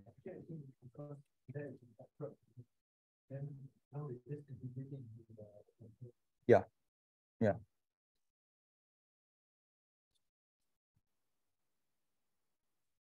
And then if you see this command called Docker Compose run, you might confuse it with like Docker run. Like Docker run, if in Docker run you spin up a container, then Docker Compose run should do the same thing, right? Spin up multiple containers. But it's actually used slightly differently. It's actually used to execute one-off commands. Like if I want to if I want to add one entry into my database, I would just Docker Compose run and then okay, I'll just Docker Compose run and then add that one entry, and then it will exit from the service. So it's not the same as starting a container.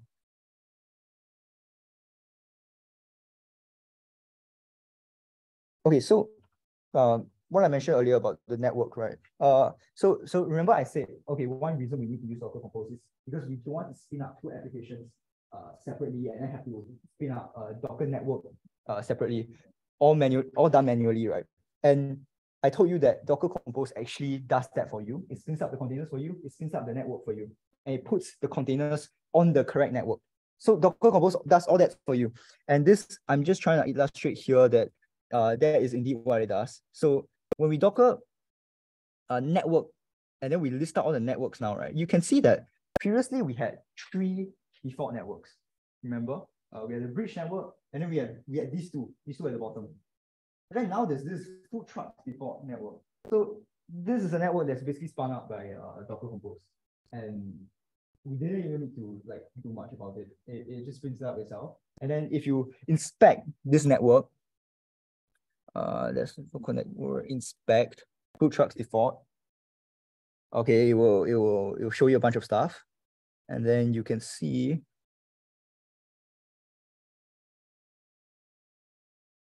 Oh, currently it's not being run.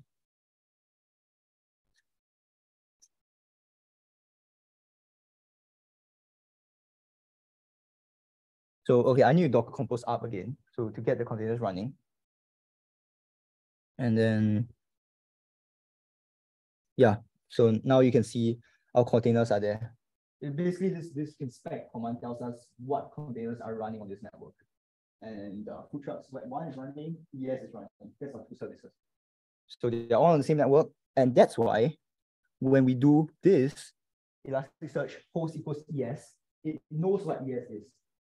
ES is defined in the Docker network as being this other service. If it's not on the same network, then if you do ES, it will not find a host name called ES. And then it will say, like, I can't connect to the Elasticsearch server because it doesn't exist. But in this case, it works because ES is on the same network as your Flask server.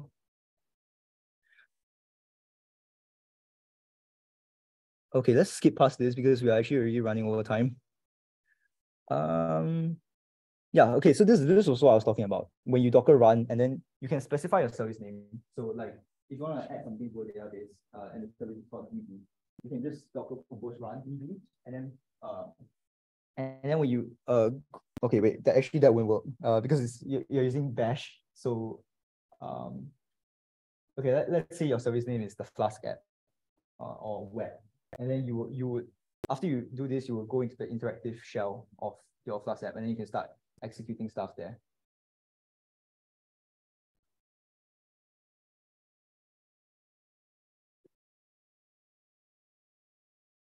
Okay, so what I was trying to say about the port reloading, right, is that actually, if you realize, with what we have here currently, if you add a new route like I did over here, like this hello world route, right, it actually okay, let's say I delete this. Okay, before we delete it, let's go into here, that /hello to check whether the route exists. It exists because it returns us hello world. So great. Okay, this route exists. What if we want to delete this route? Then we comment this out, we save, right? I just saved. And then we come here, we reload. It still exists. So yeah, so basically after you change your code, it's not persisted through the container. And the way you solve it is to basically make two changes. One is, okay, so in the Docker compose file,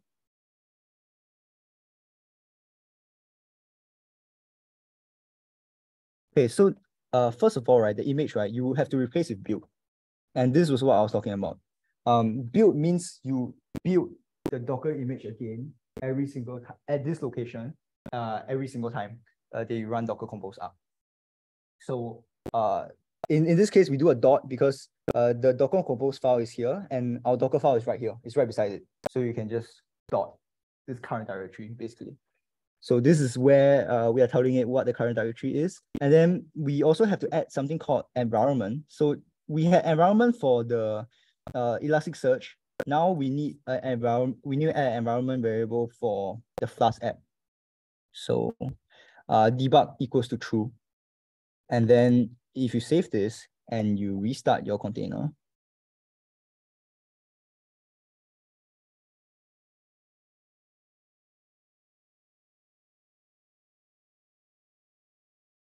just give it a second. And then Docker compose up again. So right now we don't have the /hello route.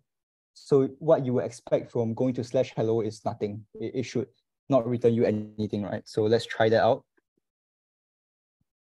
Yeah, this page isn't working. It doesn't send you any data because the route doesn't exist. So now you uncomment this and then you save again. Okay. So if hot reloading works, if I enter now, it should show hello world. And does show hello world. So basically that's how you achieve hot reloading in using Docker Compose. But I have to say that this thing about adding like a environment debug equal true, I mean this build is pretty universal. Like build basically says rebuild the Docker image every single time at this location. But this environment variable it works for Flask applications. So because we are working with a Flask application, this is one workaround that people have found that enables hot reloading. Basically tells you, okay, if the code changes, then rebuild your image and copy the code over from the host back into a Docker. But it doesn't work for every application you might be running. So you have to go online and search, okay, like, how do I achieve hot reloading for a Node.js application, for example? I think it shouldn't be too different.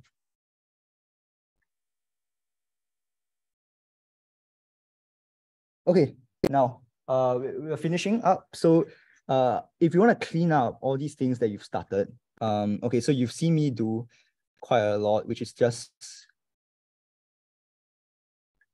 literally just Control C, and then like it will stop by itself. But after you do this, you can Docker contain, okay, Docker PS, and then none of it is running, right? But you -A, you see this whole bunch of containers that I've just like created and deleted through this entire workshop. So okay, like these containers take up space, right? And you want to actually like clean off your machine after you've done this workshop, after you've tried, after you've done testing out these containers. So you can just do Docker systems prune, and then this should delete all containers that are not currently being run. So if I execute this, all these containers should be gone. But before I do that, right, this Docker compose down command basically is the opposite of Docker compose up. The Docker compose up, you spin up all the containers, spin up the network, spin up the volumes. Docker compose down, you basically stop all the containers, you stop the network. And I did Control C just now. This basically does what Control C does, which is to stop everything. But you see the -V flag. This angle, this square bracket is basically saying that it's optional. It's an optional flag. So if you -V, it will actually also delete all your volumes. So Docker compose down by itself doesn't delete your volume, but if you -V, it will delete your volume. And you would want this when, let's say, your database has a lot of entries that you were testing out, that you were messing around with. Now your database has a huge bunch of like useless entries. You want to reset it, you do Docker compose down -V. So all the data in the volumes will also be deleted. So this is really just a hard reset, basically saying, I don't want to delete everything. And then, okay, now we can finally do Docker systems prune. No? Okay, yeah, so it actually warns me. So this will remove all stop containers, all networks, all dangling images, blah, blah, blah, just to clean up your machine. Yeah, so you can see it's deleting a bunch of stuff. And then now if I do Docker, just Docker PSA, yeah, even with the -A flag, we have nothing. You're good to go. So, but of course the images will still be there. Yeah, we still have all the images because like images, you need to actually download them from the internet, right? So you can remove the images as well using the RMI command. But usually people just remove the containers and the image remains because you don't want to re-download an image every single time.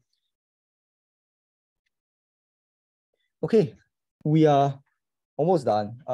So today we covered basic Docker terminology, basic Docker commands like Docker run, Docker container, Docker build. And then we also created Dockerfiles.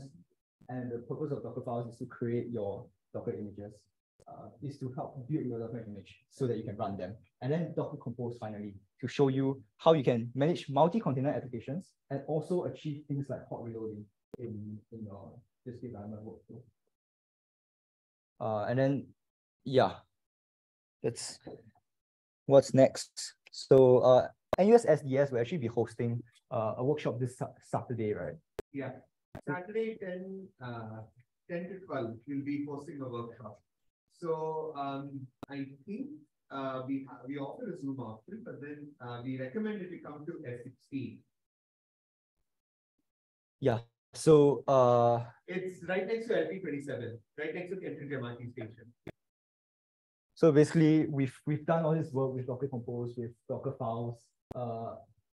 It has to pay off somewhere, right? And that's where you just upload it onto Docker, onto Google Cloud Platform or AWS ECS, and it will just basically do most of it for you. I think you still need to configure a thing here and there because your development environment and your production environment is slightly different. That's kind of why we have the workshop as well. Exactly. You can't just upload it, but you've done most of the hard work here. You've understood most of what Docker does, and you should be good to go to deploy it. Of course, there are other Docker tools, like we've learned about Docker Compose. That's one of the main ones, but there's also things like Docker Swarm, Kubernetes. Kubernetes is basically like a way to, let's say your Elasticsearch container. Let's say you deploy your application to the production, and you realize that one Elasticsearch container isn't actually enough. You have a lot of users using your route. You need to spin up more instances of Elastic container, more Elasticsearch containers. Basically, you need to deploy Kubernetes to do that job for you, to do that automatic scaling for you. So you will create, you can imagine like it will create like a bunch of containers just for Elasticsearch, and they are all on the same Docker network as we mentioned.